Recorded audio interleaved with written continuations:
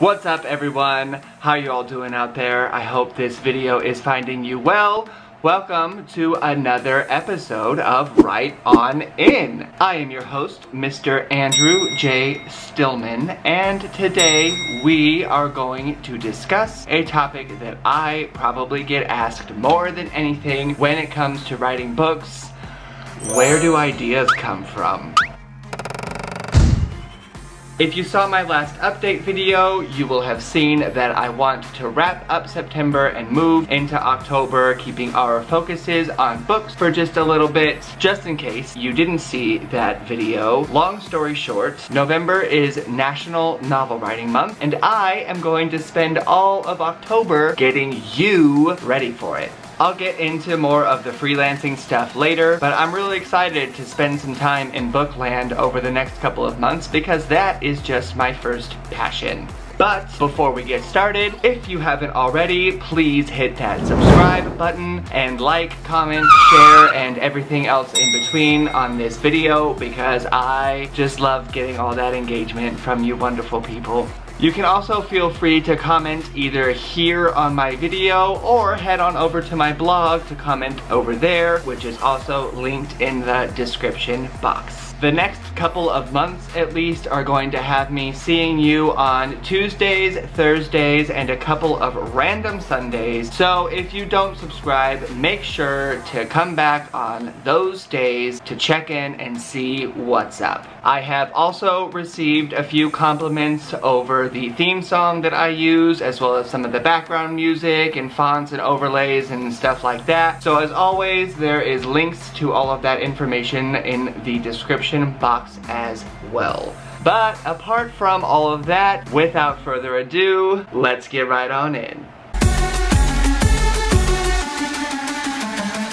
Have you ever been in the middle of the book and then just thought, wow, where did this author get this idea? If you have, you're not alone. And if you haven't, do you even read, bro? Authors are no strangers to getting questioned as to their intent on their stories, their characters, their plot ideas, and everything else that goes into the words that string together the sentences that make up their books. However, most of the time, when authors are asked where the ideas for said books came from, they give some sort of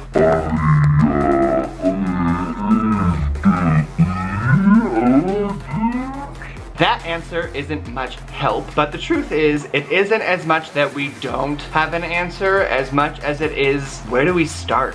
For example, if you were to ask me where I got the idea for the first book that I ever wrote, I would tell you it was a sunny day, I was walking down my hallway, and the idea just came to me. If you were to ask me about my current work in progress, I would tell you I was walking up the steepest hill in town with my dog, and the idea struck me like lightning.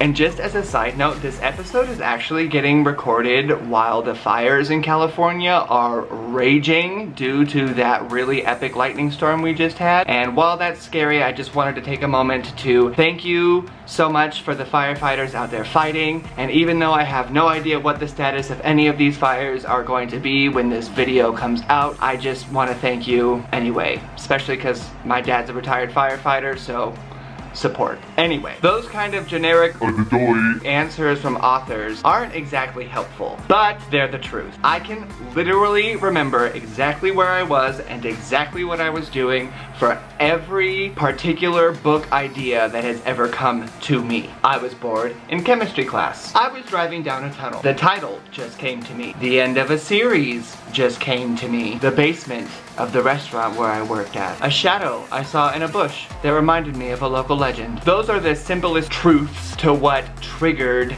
all of my specific story ideas. But since we are prepping for National Novel Writing Month here, I'm going to peel it back just another layer, and I'm going to give you some inside tips on where those ideas really come from.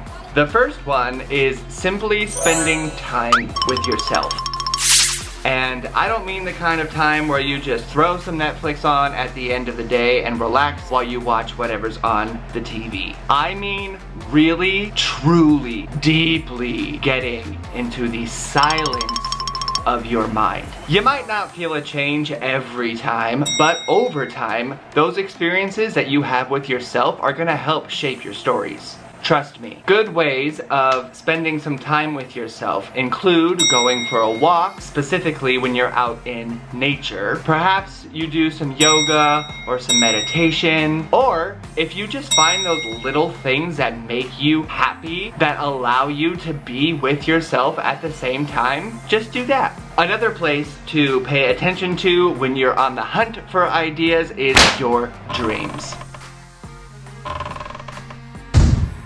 Now, don't get this twisted to start thinking that I'm encouraging you to write dream sequences, because that is a whole different topic that we're not even getting into today. I'm talking about the fact that dreams are the gateway to the subconscious, and sometimes allowing your subconscious mind to come up with some solutions or stories or even problems for you is the easiest way for all of that to happen on its own without you having to really put any conscious thought. Of course, not everybody remembers their dreams, and that's fine, but if you do, I would just say the more vivid the dream, the more you should probably consider writing it down. If you're not much of a dreamer, another option is to simply pay attention to the random bouts of euphoria that you experience in your day-to-day life. Write down how it happened, how it made you feel, what effect it had on your life. Even if it's something little like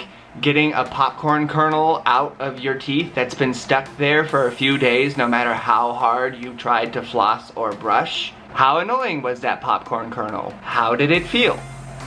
No, really, how did the actual kernel feel when it was stuck in between the gums and teeth in your mouth? See, even random things that happen in your everyday life can give you little bouts of creative juices. Again, little situations like this over time will build up to that one penultimate idea that's just gonna come to you one day when you're sitting on the crapper. The truth, the bottom line, the biggest source of inspiration is just in the everyday life.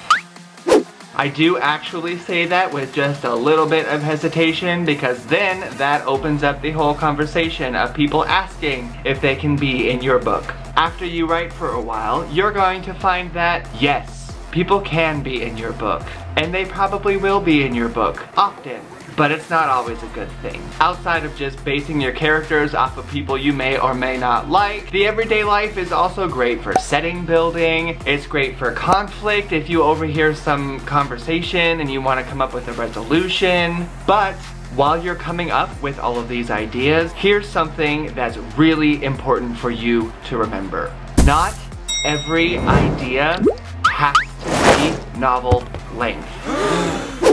There is a reason that short stories, novellas, blog posts, shorter works, all of that, it's a thing, because not every idea has to be a novel. The important thing is to practice the ideas that come to you. One day, an idea is just gonna come out of the blue and you're not going to have a choice but to sit down and write it. If you already have that idea, that's great. Congratulations. Feels great, doesn't it? Maybe it does, and you're just curious about how to actually start it. Or maybe you do know how to start it, but you're still interested about novel development. If you fit into any of those categories, stay tuned. We are getting started with character development this Thursday. But like I've said, October is going to be dedicated to building up your novel. Yours. If you're going to embark on this journey with me, and it's the first time that you've ever written a book, I am so excited for you. I hope you take this journey, even if it's for nothing more than just writing a book just to say you wrote a book. Writing is a lot less stressful when it's just a hobby, trust me. If this is not your first book, I still hope you join us for some novel development, and then maybe in November we can all write a book together. That is the whole point after all, isn't it? In the meantime, don't forget to like, comment, subscribe, share, and everything in between. I will see you all on Thursday when we take our characters from blank screen to up and running, and then we officially get started on your novel writing journey. Buckle up!